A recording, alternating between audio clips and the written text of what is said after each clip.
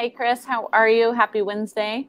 Yes, happy Wednesday. Excited Excited. to be here. It's like yesterday it was so funny. I went to lunch and the guy was like, "Well, you're just 3 days away from Friday." And I was like, "Well, it's a good way to look at a Tuesday, but Wednesday we're certainly getting there." It's kind of crazy to think. I don't know what it's like up there in California, but here in Texas, everyone's going back to school. So it's kind of wild to just say, "Oh my gosh, we're already in August." And August is always a reminder for me that before we know it, the holidays will be here, being next year. So time flies. Yeah, I work with a lot of like teen and young adults. So everybody's going back to school either locally or they're traveling back to where it is. So I know we're doing a lunch and learn on like returning back to school, which I'm Yes. excited about because literally, I mean, there's just so much stress with transitions and OCD. So I know a lot of people right now are on edge and they're stressed out because, if they've been off all summer, then the transition back to school or moving out of back into your dorms, roommates for the first time. Like there's so many things right now happening. So yeah. All of the above, all these changes that, as we know, right, changes in life stressors increase vulnerability and might impact OCD, anxiety, and other things. So we'll be here to talk about that today. As always, please submit any live questions that you have. So if you have any questions about things you're going through, things you want to know the answers to, Chris and I will do our best to address them. And we have a ton of pre-submitted, so I hope we can get to a lot of those today. And then, of course, the last and final update is to just go through some of our housekeeping and then go through some updates as well. So a couple housekeeping issues. As always, this is not intended to replace therapy, but is instead intended to be educational. Chris and I do our best to provide education and helpful resources, but it should not replace your individual therapy. The IOCDF, our live streams, any of our events are not, we are not a crisis hotline, and we are not who you should reach out to if you're feeling suicidal or unsafe. We want you to call 911, go to your local emergency room, or call the suicide prevention line, and of course, emergency services in your area. A couple super important announcements and updates. As y'all know, we do our webinars every Wednesday. Chris and I, every Tuesday night is Ethan and others on Community Conversations, Katie, and a lot of other incredible people. The Research Roundtable is typically the second Wednesday of every month, and that's with Dr. John Abramowitz and Kyle King. But they are doing a extra Research Roundtable tomorrow where they're going to be doing Q&As and answering lots of questions. And I think Kyle's going to be talking with Dr. Abramowitz about a lot of questions he might have. So 100% make sure that you attend that and that you are there tomorrow. So that'll be tomorrow at noon. And then, of course, our other great announcement is that our Spanish conference is coming up. Our Spanish OCD conference, which is TOC, Trastorno Obsesivo Compulsivo, is how you say OCD in Spanish. It will be held, it'll be live online. So it'll be held September 9th, I'm sorry, good Lord, 9/11, which is September 11th through September 12th. So definitely make sure you attend and you spread the word, because it's just so important that we make sure that the Latinx and Spanish-speaking community is aware that we have this incredible resource available to all of them. So, of course, go to iocdf.org for more information. September 11th through 12th, the Spanish OCD Conference.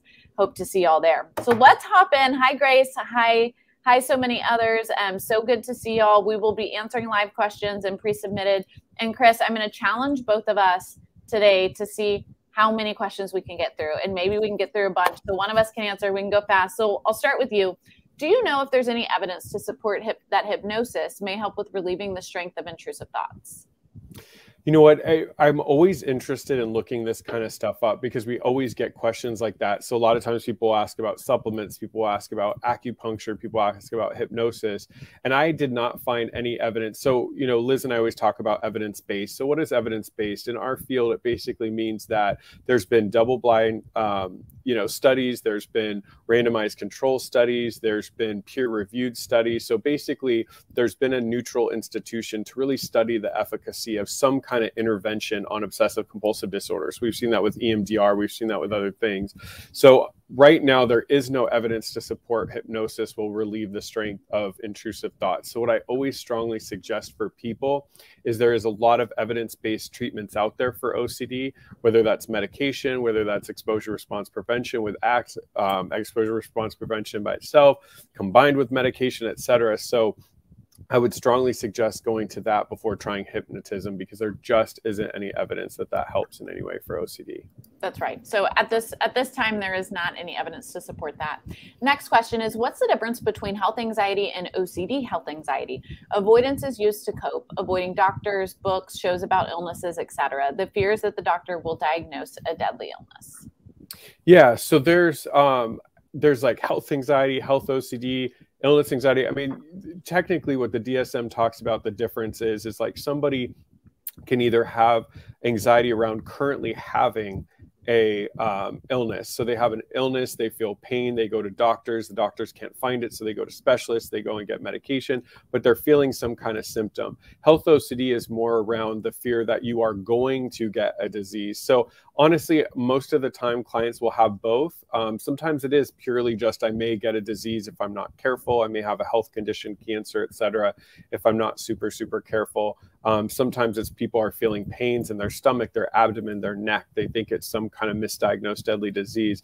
But the biggest component is, what do you do about it? And so you already mentioned some of the things that people unfortunately do when they have this subtype. So it's a lot of Googling, it's a lot of looking things up, asking for reassurance, checking body feelings, taking medications, looking things up in message boards, doctor shopping. And so what happens is the OCD has convinced us there's something going on that's misdiagnosed, underdiagnosed, and that doctors and experts are missing. And so people will spend many years going through that. And you almost start to have psychological effects of that, where you start to get to a point where you just convince yourself, the OCD rather, that you can't go to work, you can't carry things, you can't lift things. And so what I always tell people is, follow what your doctors are saying, especially if you trust them. The doctors know a lot more than the OCD.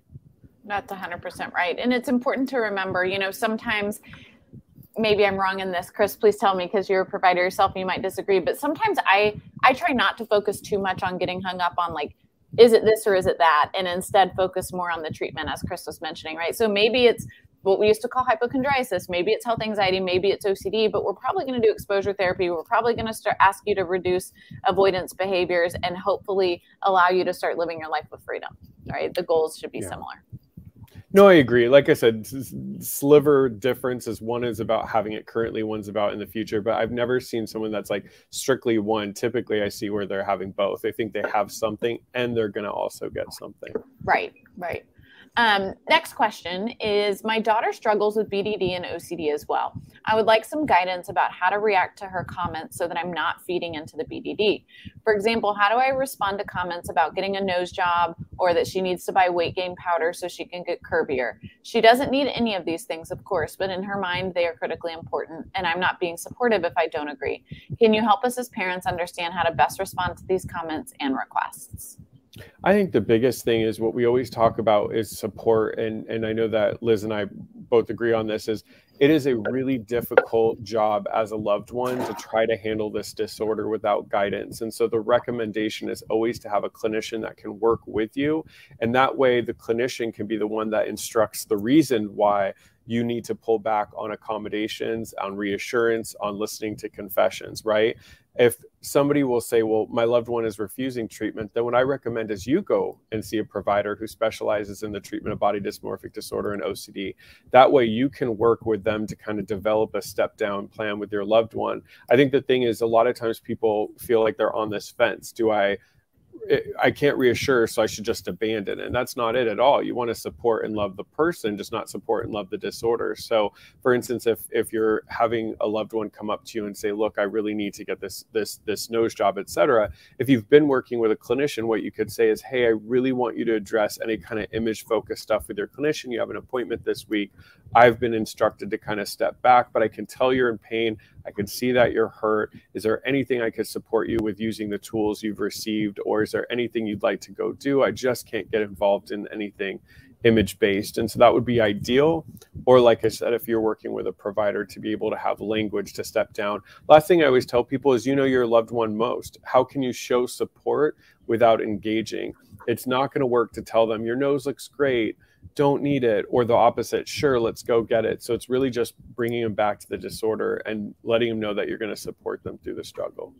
So it sounds a lot like being able to say something like, I understand this is a concern, but I love you, but I don't love your BDD. And so I'm wondering, Chris, could there be a supportive comment instead of with OCD, we might not say something that might sound like reassurance, but with BDD, could there be something like, I feel like this is your BDD talking, but I love you and love your body, or would it be okay to say something like that?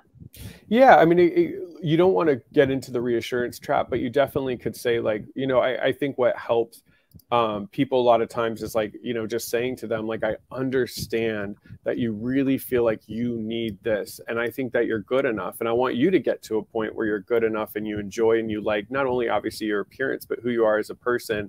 And I can tell that the BDD is really preventing you from feeling that way. And it's making you want to change something. I love you the way that you are. And I want you to get there as well. And that's why we're seeing, you know, therapist so-and-so to really, really help you with that. So, you know, it's definitely okay to let them know that you love them as is, and other people do as well, and that you want them to get there too.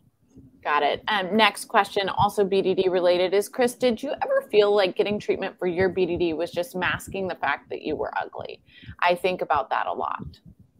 Yeah, so a lot of people with BDD will say that. They're like, well, am I getting, you know, like, is everybody gassing me up? Or my therapist just, you know, really sitting there judging me and thinking I'm ugly, but, you know, gassing me up to get, you know, because they want me to get treatment. And, you know, it's really masking that, et cetera. The thing about it is typically people with BDD look normal or look attractive or above average. And so typically, you know, this isn't something I see often. So it's difficult because I don't ever want to get to where I'm like reassuring a client, like, no, you look great, et cetera. But the way that the disorder is it has us see ourselves completely different. You know, I always kind of bring up anorexia nervosa because people seem to understand that a little bit more. And if you've ever met somebody with that disorder, they look perfectly fine, but to us, it feels like, you know, I mean, to them, it feels like they're so thick and they're so heavy. And people will say, well, how do they see themselves as heavy? If anything, they look underweight. It's the same with BDD. Whatever body part that you're focusing on, you are convinced it looks the way that it looks. And so that's what the treatment is really helping you do, is gain that insight, having you see yourself as is. But at the end of the day, I know this sounds cheesy, but I really truly believe it. I don't think people are ugly. I mean, I think somebody has to be just a horrible human being to be ugly. And so, you know, people with BDD like OCD are very black or white. I'm ugly, I'm hideous, etc. And typically their evidence in their life doesn't show that. They've been in relationships, people find them attractive, etc. And so I would trust that if you ask that question and you're here, it's because people around you have told you that it's not, you don't see what you actually look like, and you need help for a mental health disorder instead. So I trust that. That's right. What are your thoughts, what are some examples of exposures for real event OCD? So we're kind of jumping from BDD to real event OCD. So maybe you could just briefly touch on what real event OCD is, and then examples of ERP.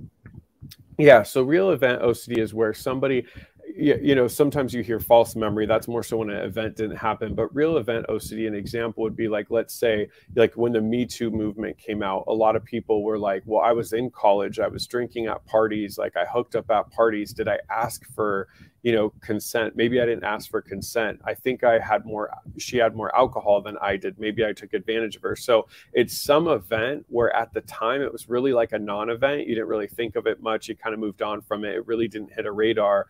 And then something happens typically, but not always. I see that it's years later, and OCD likes it to be years later because your brain has moved on. You know, you don't remember it word for word, detail to detail, like it happened yesterday.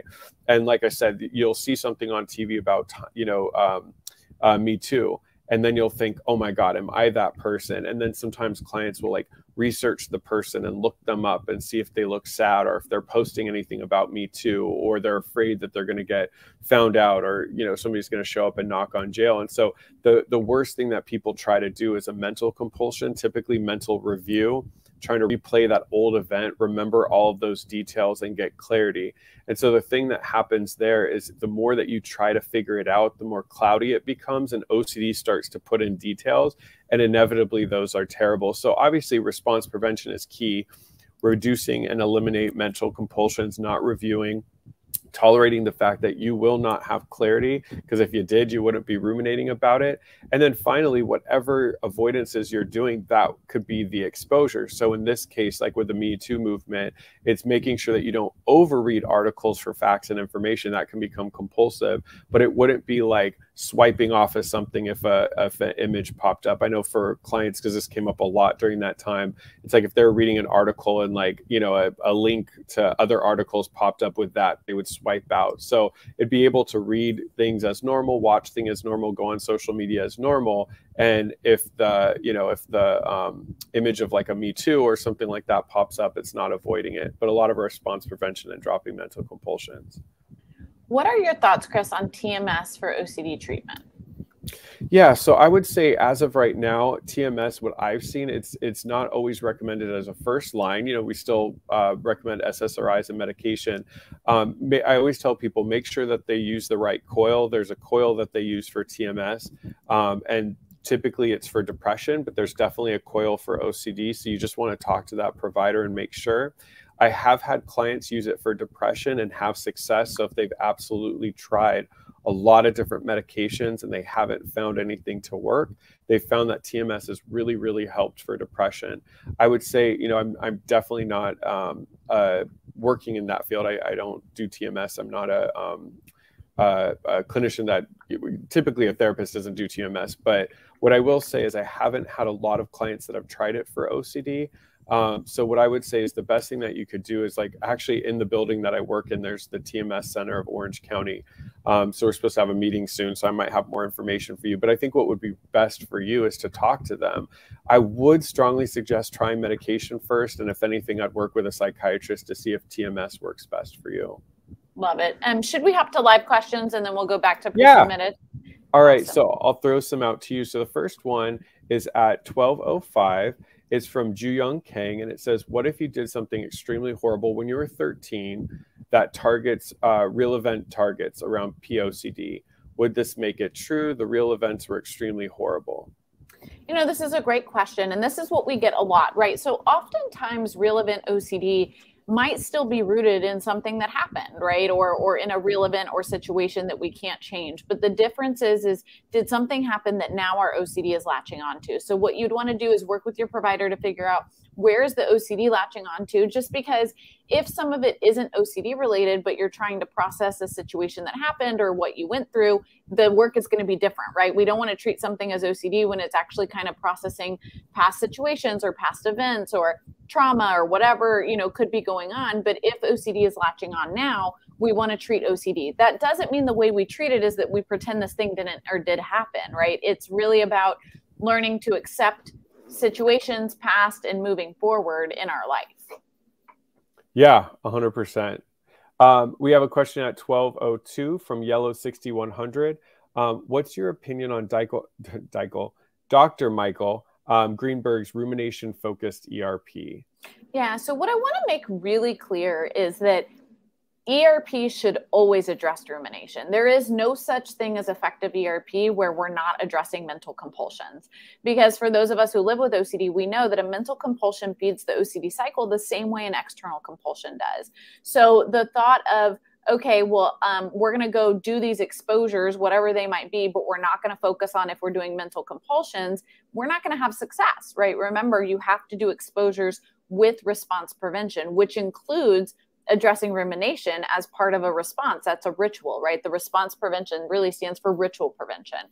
And so I think it's absolutely critical that rumination is being discussed and being addressed. What I don't know as much about as far as how people focus on it or not, what I will say is that to just say don't ruminate is something that isn't always going to, is rarely ever going to work, right? For those of us with OCD, if we could just not ruminate, if we could just not wash our hands, we wouldn't, right?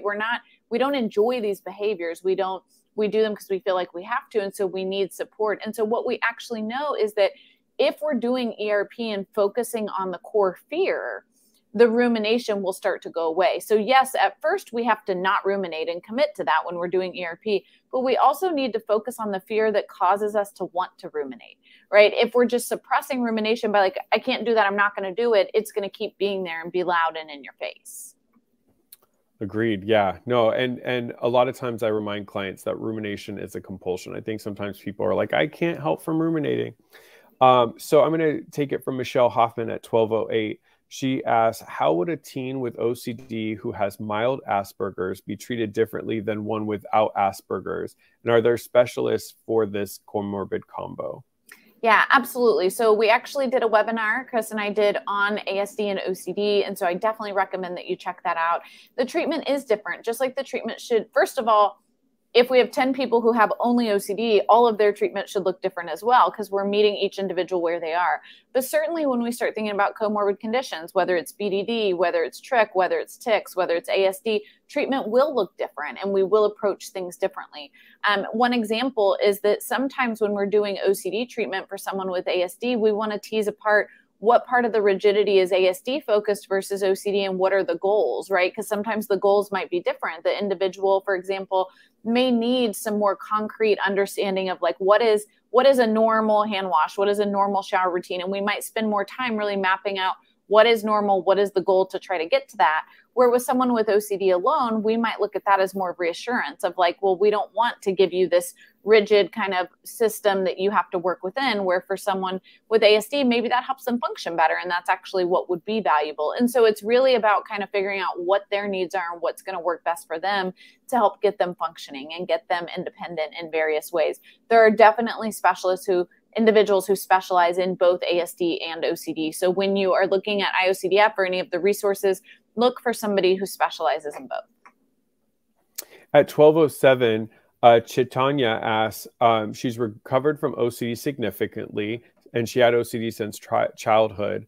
Now she's being triggered by her father. It seems like he has a personality disorder, and she's worried about relapsing from that. So, maybe you can speak to like if you're at a place where you're really managing the OCD, and then maybe like in this case, like her dad, because of his personality disorder, is really triggering the OCD. How can you prevent that from creating any kind of relapse?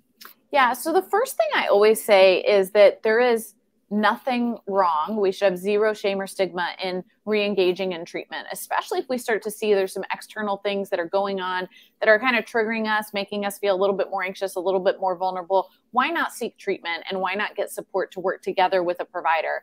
What I will also say is that we have to take care of ourselves and help ourselves set healthy boundaries in order. Otherwise, it will impact our mental health. And it makes sense that our OCD would start to pick up because, again, if we're feeling vulnerable, we started the webinar today talking about school going back, things being busy, holiday season coming up, all those vulnerabilities and life stressors have a chance to really increase OCD.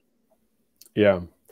And you always talk about, and we always talk about, is like making ERP a lifestyle, and really, what does that look like? Well, that looks like expecting. I mean, I always tell clients, like, factor in each day something's not going to go the way you'd like. So unfortunately, we can't get rid of our family members, so they can definitely be triggering sometimes. For sure. Victor on YouTube asks at 12:08, hello, I'm a gay guy and I have sexual orientation OCD, so straight OCD for 3 years. I live in an extremely homophobic country where most therapists are anti-LGBT. I would like to ask if it's possible to cure OCD myself. Absolutely it is possible to treat OCD on your own. There's amazing self-help websites, self-help books, and there's also lots of different options that exist. I don't know where you live, but what I will say is that there's also therapy that's done via telehealth, so that you may be able to find a therapist who can actually support you in helpful ways and be able to help move the needle for you if you do want treatment. So definitely look into that. But if you go to iocdf.org, there's amazing resources for various self-help options. And then, of course, you can watch webinars and different things to help get some advice and feedback about how to treat OCD. What I will also say is I wonder if there are any OCD specialists where you live, if they're anti-LGBT, which is very disappointing and sad. I'm wondering if at least they could give you some good resources on OCD in general, that then you could use those tools to apply it to your own sexual orientation OCD that you're dealing with. But we definitely have webinars. We definitely have educational information through IOCDF, and then also see if there's any providers who might be able to provide treatment, telehealth. Otherwise, there are incredible self-help resources. What I want to put during OCD, I want us to think about what treating OCD means, right? It's learning how to manage our symptoms and live freely despite our diagnosis. And so if you really have a good understanding of OCD treatment generally, right, you can then apply it to different subtypes, whether it's sexual orientation or whatever you might be dealing with. Yeah, I just wanted to say real quick, first of all, this is why I like that we talk about it as sexual orientation OCD, because we do have people that are gay who have sexual orientation, intrusive thoughts that they might be straight. We also have people that are trans that have intrusive thoughts about potentially being cisgendered. So it can impact both sides. A lot of therapists are LGBTQ affirming. So I'm so sad that it's not in your country. We don't see that in your country. I would say the last thing that I would definitely recommend is what Liz talked about. I even have clients sometimes that come in and they have such shame around their intrusive thoughts. So they might not even open up to me about what they are, but they learn the treatment. So right. Gentile asks at 12:08, is it possible to relapse from OCD? I feel like I'm slowly relapsing. Is it possible to relapse from OCD? So, yeah, if you live with OCD, you absolutely can have a relapse. And there's a couple different things we call one a lapse and one a relapse. So a lapse is when we've had OCD treatment, we're managing symptoms really well, but maybe we're experiencing a big trigger and we're starting to see an increase in our symptoms and we're starting to see our OCD pick up. A relapse is defined as going back to kind of our worst state of severity in our worst place. So I would say if you feel like you're slowly relapsing, you haven't relapsed yet. But either way, whether you're experiencing a lapse or a relapse, there's 100% treatment for you and you can get back on track. And what it's all about is re-engaging in treatment. So I want people to think a lot about, I remember when I was seeing a nutritionist once and I was like, well, like I already ruined the week, so I'll start back over on Monday, right? That famous saying of like, I'll start my diet on Monday. And I remember one of the comments she said to me is, so Liz, if you were driving to Austin and you got a flat tire, would you slip the other three? I was like, well, no, like, of course I wouldn't. I would fix my one flat tire. And she's like, oh, that's interesting, right? But think about it like that, is that we're going to have times where OCD gets the best of us, where triggers happen and where we find ourselves even kind of slipping or falling in different ways, but we can 100% get back on track.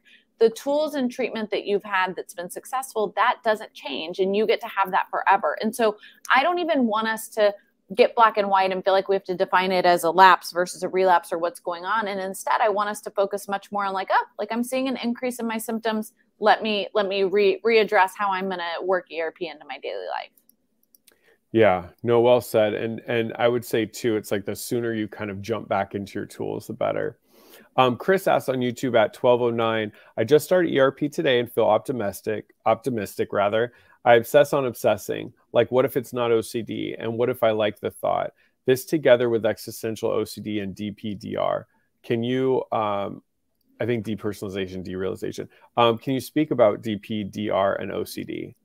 So first I'm going to say, amazing. I'm so, like, that's the first time I think I've seen someone say they started ERP today. So I'm just like, yay, this is so exciting. So awesome. You're on step one. And I'm so happy to hear you feel optimistic. I also want to caveat that with like, you're at day one. So let's expect that you're just learning and you're going to keep learning and keep growing. And you should keep learning and growing about obsessing, about your diagnosis, about what treatment will look like. And we wouldn't expect people to know everything at the beginning. So that's awesome that you are getting started. Very common subtype of OCD to worry about, what if this isn't OCD? What if this is something else? What if this is me? Remember, that's actually why OCD sticks, right? OCD sticks because we feel like, or our OCD makes us feel like, what if there's some truth? What if there's some validity to this thought or to this belief?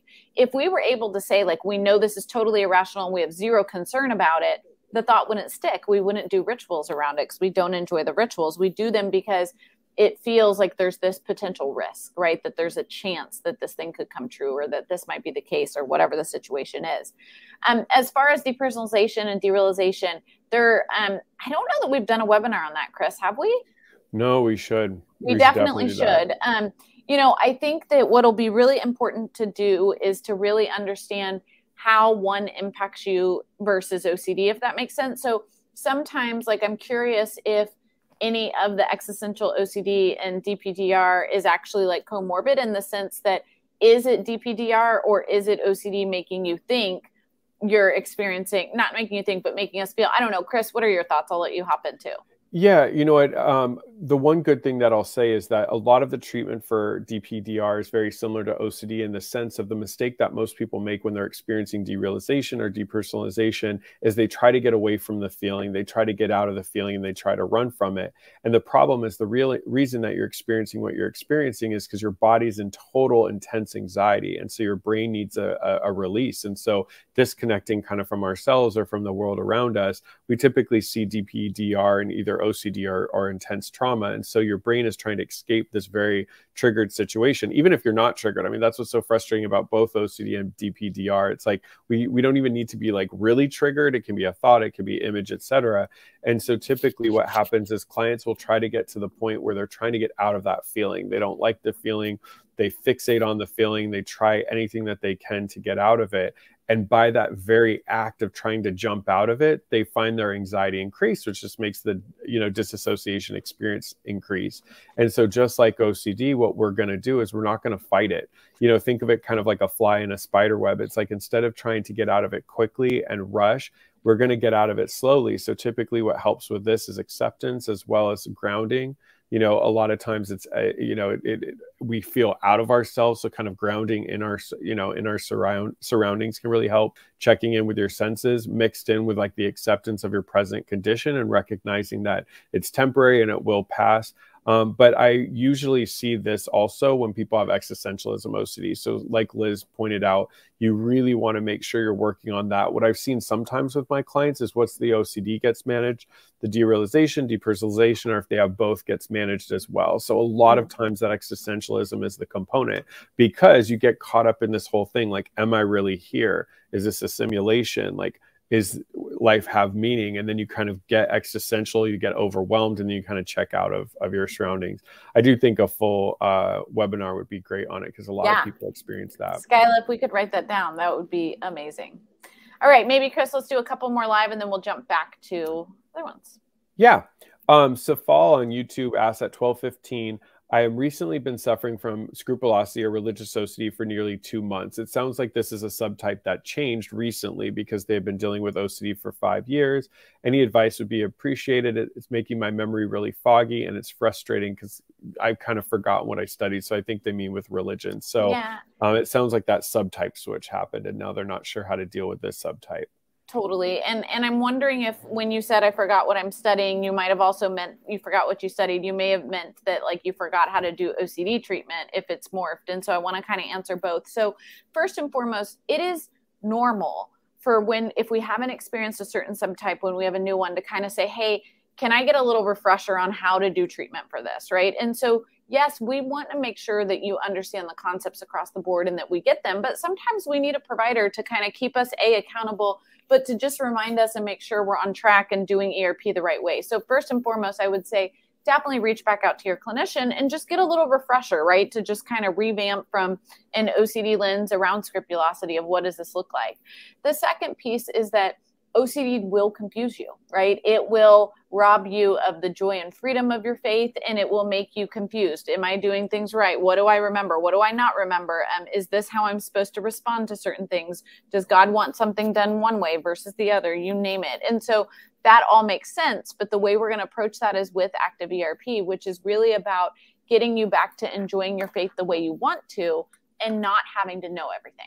Right? The end goal of treatment across the board is, can you enjoy those things that are important to you without having to be certain or sure of anything, really, and be able to just live and enjoy it freely.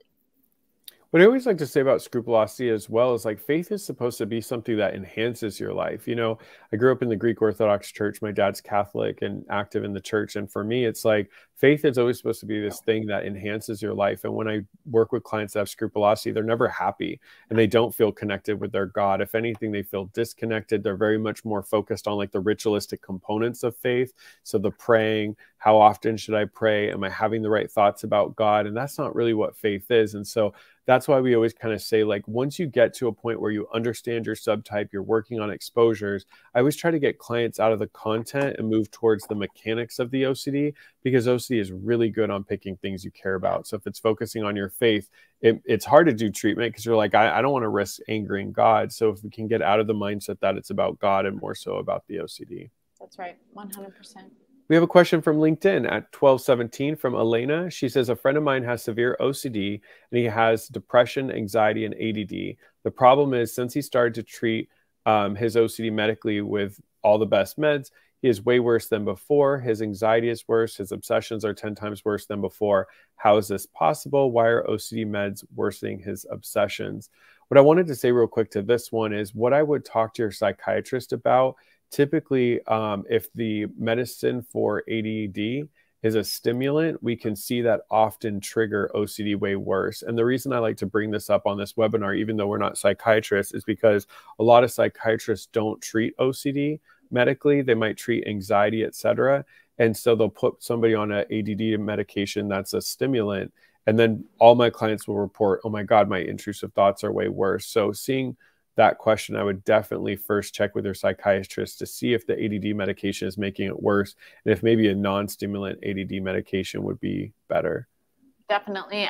I'll just add in, please make sure they are seeing a psychiatrist who specializes in OCD. We want to make sure somebody isn't getting medication from, say, like a general practitioner or a pediatrician if they're a child or adolescent, because we really want an OCD specialist to be looking at it. We don't expect that medication is going to have this great relief day two, right? Sometimes it takes time for there to be an effective therapeutic dose or timing for them to see effects.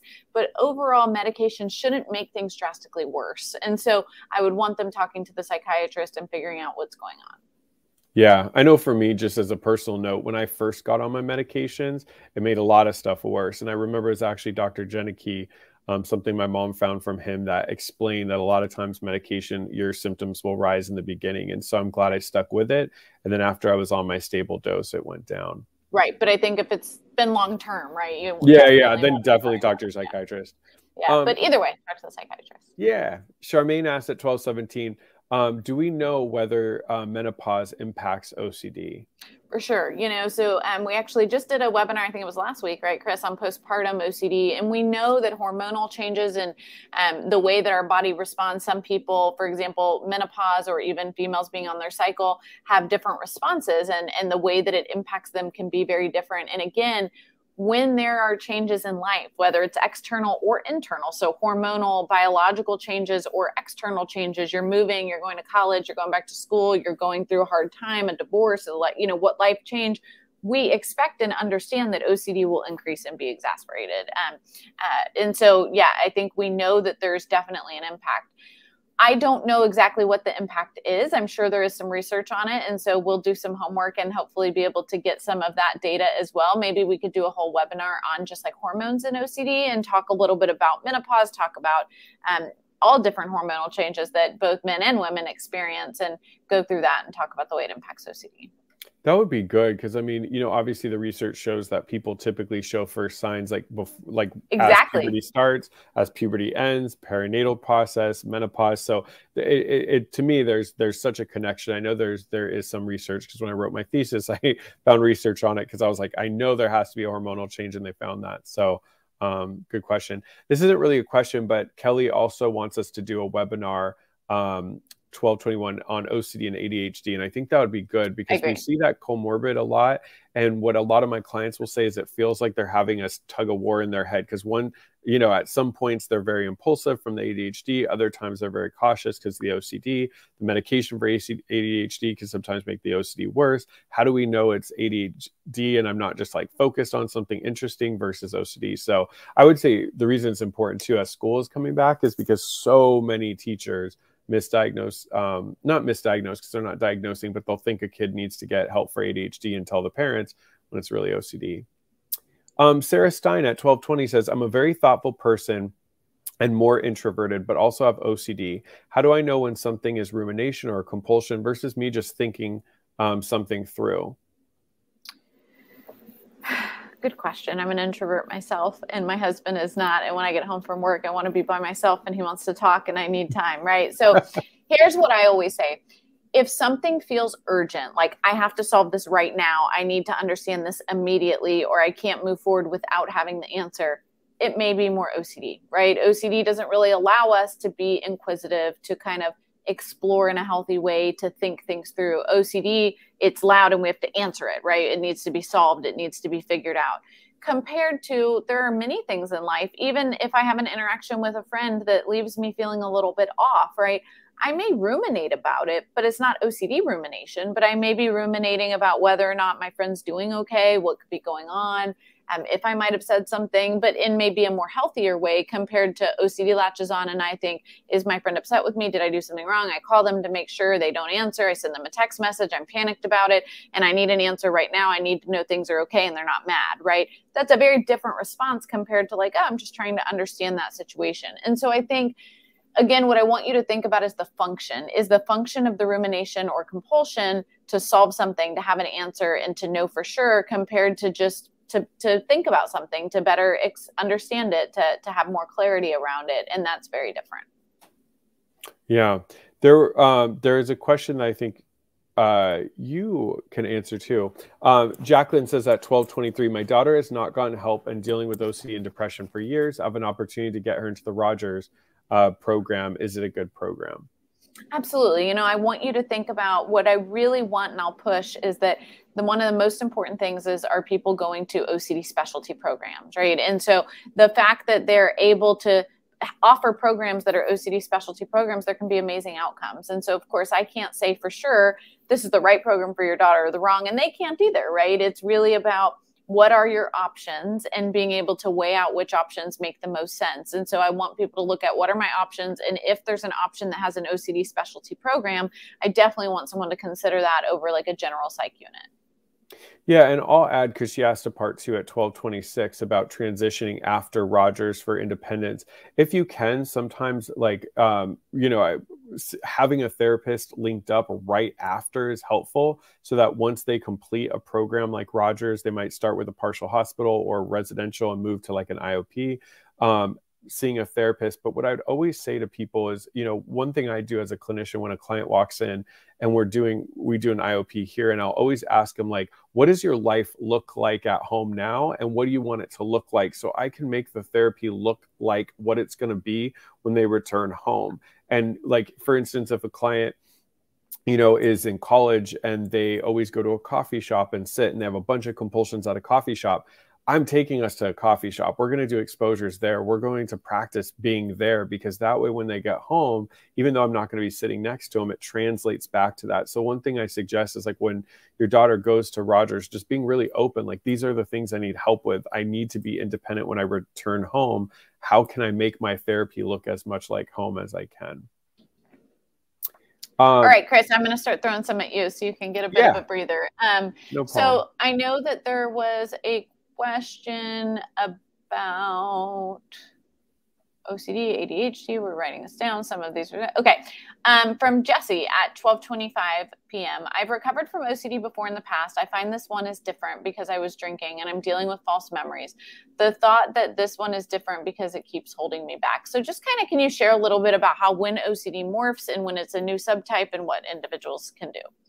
Yeah, the reason OCD morphs is because OCD needs to stay active. It needs to be relevant. And if your life is changing, or if you're getting treatment for a subtype and you get better, then the OCD comes back and tries to hit you with something else. So typically, I know for me, for sure, typically everybody that I meet, they'll say, oh, when I was a kid, I had this, and maybe as a teen, this, and then it stuck on that. And so that's why when you're working with your therapist, you really want to talk less about the content after a while and more about the mechanics. I was saying that earlier. So I talk to clients like, this is how OCD fools you. This is how it appears. These are the ways it speaks to you.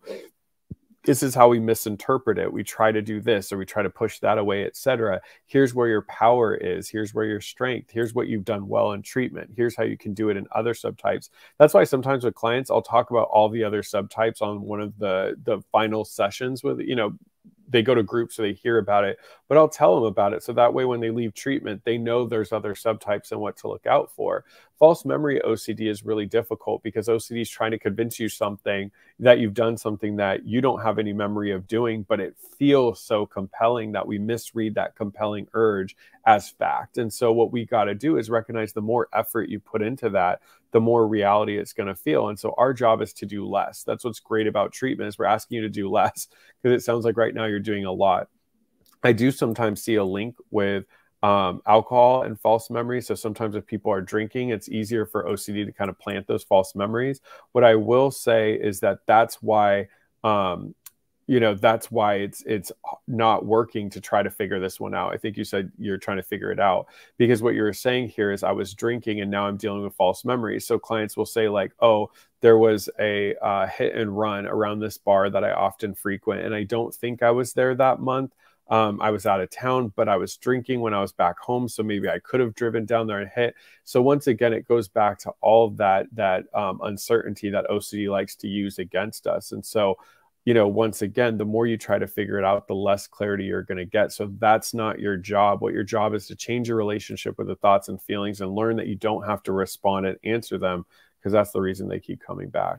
100%. So we'll keep going live because I want to make sure we get through all of these today. So Joe Young, one of the things I just want to share based on yours is that, remember, OCD attacks the things that are really important to us. So we find OCD latch on to the things that scare us, that we don't want to be, that go against who we are as a person. And so that makes sense. So definitely seek treatment so that you can get relief from your OCD. Chris, what helped with your hand washing obsessively? My hands always peel, crack, and bleed. This is from Shay at 12:36. Yeah, I would say the first thing for me is I didn't know how to properly wash my hands. And I remember my therapist taking me to the bathroom and showing me how to do it. And it sounds silly, but I had, you know, OCD had created a new way to wash my hands.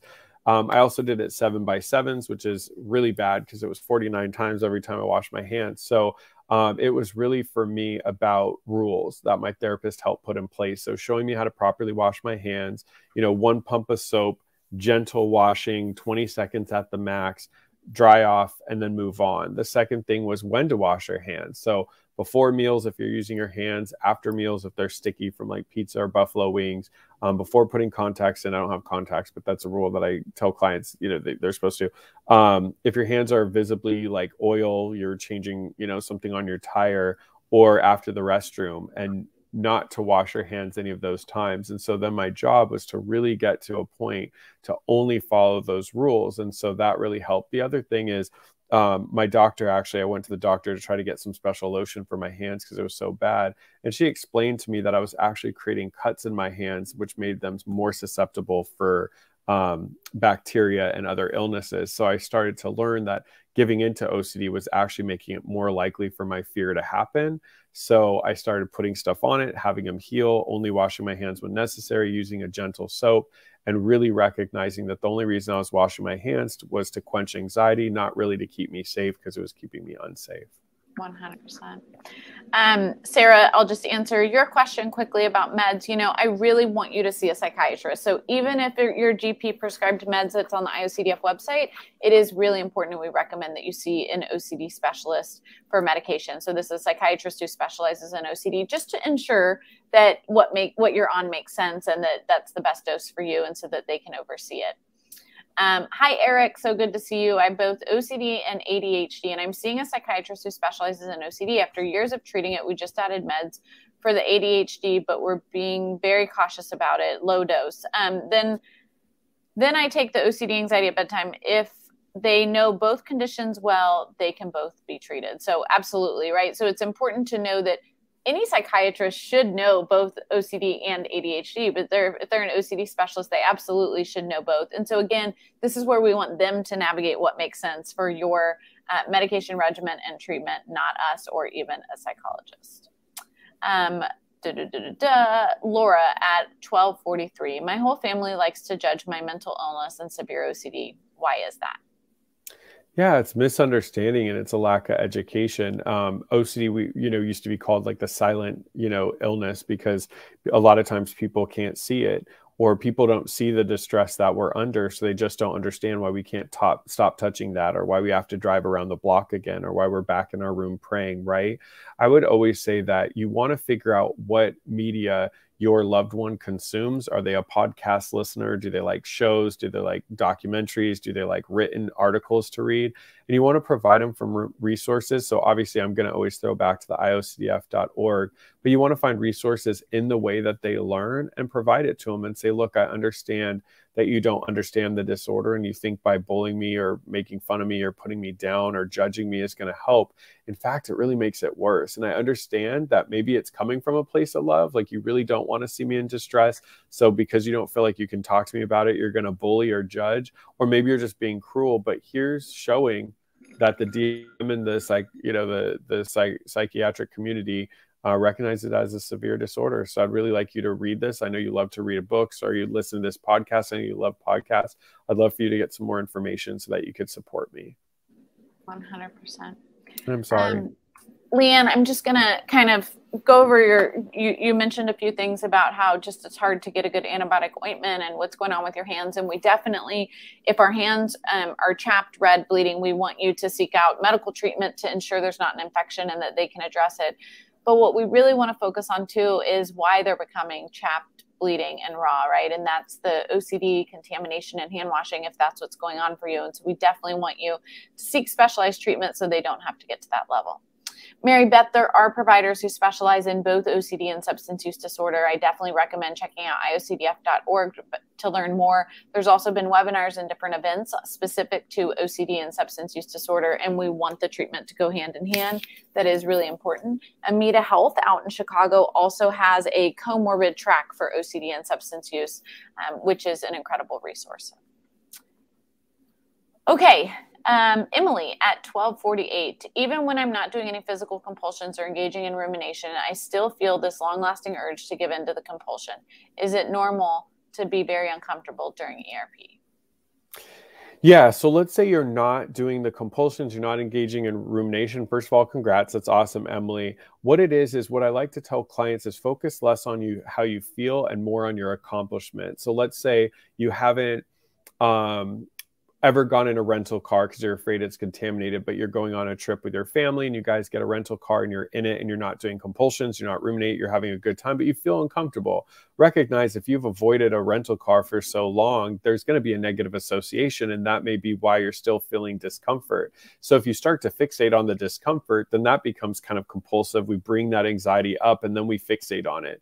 I remind clients, like, feelings are temporary, even good ones. You know, it's our birthday, we're happy, we're celebrating, but we're not going to 3 months later be just as happy about our birthday. So feelings fade over time. So recognizing that discomfort is a temporary experience. It will pass when your body allows it, but focus more on the accomplishment that you just did. That's awesome. The second thing I'd say is typically the reason we feel discomfort when doing treatment is because we've created so many safety behaviors for years, and we've convinced ourselves that these things are dangerous. So when you make that bold move to fight against it and start to live in your values, you're going to feel that first line of defense. Your OCD is going to make you feel discomfort, but it's reminding yourself, I'm feeling uncomfortable because I'm doing something bold, brave, and something to get my life back.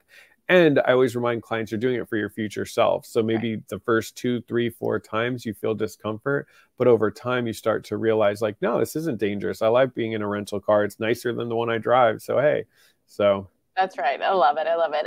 Next question is, how do you find a psychiatrist that specializes in OCD? Yeah, so there's 2 ways. Obviously, going to iocdf.org, find-help. The other thing that's really good is ask your therapist. So I know for me, anytime I have a client who's on medication, I'll ask them, do you really like your psychiatrist?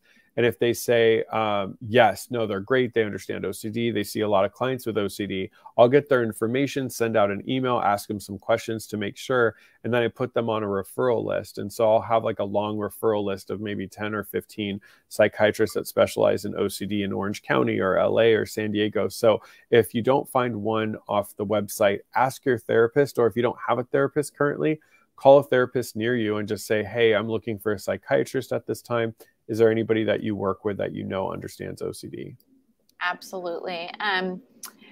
Let's see, other questions. It looks like we've answered most of it. Yeah, so do we want to, actually, we only have 5 minutes, so we're not going to hop back to the live. Share. So what should we talk about? Let me think. I'm going to give a couple updates, and then if there's any last minute questions, please submit them. First update, Chris and I are working really hard to get through y'all's questions. There are so many. So I did go through some. Chris and I are due to go through more. It looks like, as I'm looking at, sorry, when y'all see me all over the place, by the way, I'm looking at all the different questions and stuff we have submitted, but we've got about a page and a half left of questions to get through. And so hopefully, well, sorry, 3 pages. Skyla's probably like, what are you talking about, Liz? And so we will get through those, I promise you, because we want to get caught up, because our goal is that if we're caught up on those, we can spend the whole time engaging with you guys here. And so we will be able to do that. And we're just excited to be able to work together with everyone. Thank y'all so much for your questions. And what I want to say across the board is that, remember, treatment is incredible. Treatment is amazing, and it can give you freedom from OCD. It won't give you freedom today. It gives you freedom tomorrow and forever, right? It's not just about short-term freedom. It's about long-term freedom, and that's what we're fighting for. What we know is that with effective care and treatment, you can use these resources, you know, to fight any subtype of OCD, but that doesn't mean sometimes we don't need a little refresher or a little bit of an update. That's what these webinars are for. That's also what your clinicians are for. Don't ever hesitate. I always tell a patient, I would much rather you reach out to me and for us to do a refresher than for you to feel like you shouldn't do that and you wait until it's really impacting your life, right? If you start to see an uptick, reach out. Don't wait, because waiting can be the difference between OCD progressing and not. Chris, I will let you share your information if you want to. There is a couple that have asked to reach out to you, and so that is up to you if and how you want to share it. But of course, it's great to see everyone. Help and hope are always available. Chris, I'll toss it over to you. Yeah, so somebody was a couple were asking for my information. So Skyla's going to put it on the bottom, but you can email me. So it's my name, so Chris Tronson, and then at gatewayocd.com. So just my name, Chris, TRONDSEN, at gatewayocd.com. So you can definitely reach out. One thing I always go back to, because I see another medication question. One thing that Liz and I will do on one of the Ask the Experts coming up is we'll ask another psychiatrist back on. The reason I always want to explain this, because I think Liz and I just take it for granted. We don't recognize it, that other people might not know. But when it comes to scope of practice and scope of competence and kind of like scope of what a therapist can or cannot do, a psychologist can or cannot do, is therapists and psychologists and counselors cannot prescribe medication. And we can give direction, but we can't give advice. We can't talk about certain things. And so if we don't answer a medication question, it's not because we don't care. We absolutely love you and your questions, of course, but love helping you and your questions, of course. But a psychiatrist is going to be better versed. Just like Liz and I are constantly up to date on the latest research, and we're seeing clients and we're going to conferences and we're listening conferences and speaking. They're doing the same with medication. So they're getting updated information on medication. So we will definitely, we have meetings every other Tuesday about these lives. So we'll definitely talk about getting another psychiatrist on. We could definitely get those questions, because I see your question, Elena, and it sounds like your friend is going through heck trying to get a medication that works. And so that would be a question we could definitely ask. I know Mr. Papa asked about OCD staring. There's a really good webinar that we have with Jonathan Grayson. So if you go to iocdf.org, or sorry, youtube.com/iocdf, when you go onto IOCDF's YouTube page, if in the search you click like staring, compulsive staring, or Jonathan Grayson, that will pop up. So definitely check out that webinar. Yes, I am, just like Liz did, I am due to do those questions. So I'll get on it as well. That way I can make sure that we get our list caught up. Somebody asked, what is the IOCDF? So it's the International OCD Foundation. So I always tell people it's kind of like how there's like a heart foundation, there's like cancer and stuff like that. This is ours. And so that's why Liz and I love it, because we love giving help. So thank you so much, everyone. Oh, see, Skyla's already on it. So for you, there's the compulsive staring. We'll be back next week. I just wanted to really quick talk about next week. Liz and I are excited about it, and we have a couple guests coming on. If Liz wants to talk about the guests, I know she knows them better than I do, but we're going to do a talk on OCD and language. So, you know, a lot of times, sometimes people talk about like, is it cure or is it not cure? Is somebody a treatment refuser? Like, what is that? So we'll talk about the importance of language. So it'll be like a special lunch and learn. So we really hope that you can make it same time next Wednesday at 9 a.m. Pacific, 12 Eastern. And then we have guests. Do you want to talk about our guests real quick? Yeah, so we have incredible guests. I know that we'll be joining next week who are clinicians in the field. And really the reason they're both clinicians, one is a clinician advocate, one's a clinician, but we really wanted us to talk a little bit about the way language impacts not just those of us that seek treatment, the way we understand treatment, but also providers and the way you provide treatment. We want to ensure that we're really doing a good job to use appropriate language, that we, it's that debate, should we be using the word cure or not? And it's hard because I think so many of us with OCD kind of cringe at the word cure because we know that it's not what we understand as a cure, where it's like you take a medication and it's done, right? It takes a lot of work and a lot of energy. But our other debate, the flip side is, by not using the word cure, we sending the message that you don't get freedom. Because I do want us to remember, we are fighting for freedom, not functioning. And that's what we're going to talk a lot about next week. So I'm excited. I think there's a lot to learn, a lot of conversations to be had, and it's really going to be twofold. We're going to talk about language, but we're also going to talk about what treatment should give us and what you should be fighting for that should help influence the language you use when you explain and understand OCD. Yeah. Just to end, thank you so much for all the sweet comments for Liz and I in the chat. We definitely take all those to heart. I always go back to the conversation we had at the conference and just how honored we were that people came up and thanked us and talked to us about watching these live streams. So we do this as a labor of love, and it's so sweet, the comments you give us. But definitely join us next week. Don't forget the special research roundtable Q&A tomorrow at noon Eastern. And Liz and I say thank you. Thank you for always joining us, and we'll see you next Wednesday. We love you guys. See you soon. Yes.